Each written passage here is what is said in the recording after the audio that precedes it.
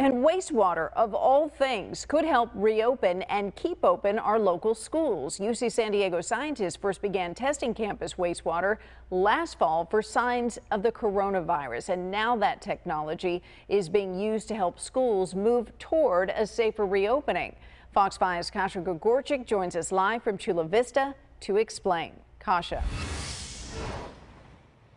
Good evening, Kathleen. Yeah, UC San Diego using that technology, working with the County of San Diego to help make reopening schools as safe as possible. They've been testing this pilot program for about the last few months in some of the areas of the county that are at the highest risk for COVID-19, including right here in Chula Vista.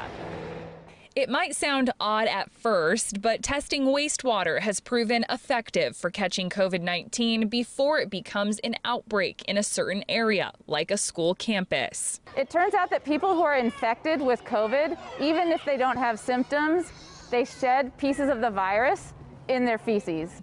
The machines, referred to as wastewater robots, have tubes that go directly down into the water flow and every half hour pull a sample. Scientists at UC San Diego developed the testing last fall and now partnered with the county to create the Safer at School Alert System, SASE for short, to aid in getting kids back on campus, but in the safest way possible. Testing is a really key part of SASE. When you know that there's a positive in the wastewater, you want to come ideally to the school site and test all the students and staff who are on site to try to detect the person who is COVID infected. For the last 4 months, 10 schools and 2 child care centers have been piloting the program in high-risk areas for the virus, including San Ysidro, Chula Vista, El Cajon, Southeast San Diego, and Vista.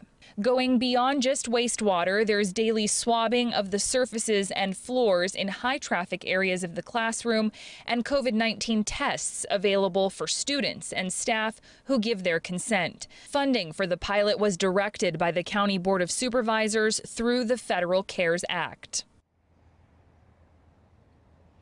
Now, the organizers behind this program say the ultimate goal is to not only create a system that makes reopening schools safe here in our region, but to also do that for schools throughout the state and maybe even the country. Reporting live in Chula Vista tonight, Kasha Gregorczyk, Fox 5 News. All right, very interesting concept there. Thank you, Kasha.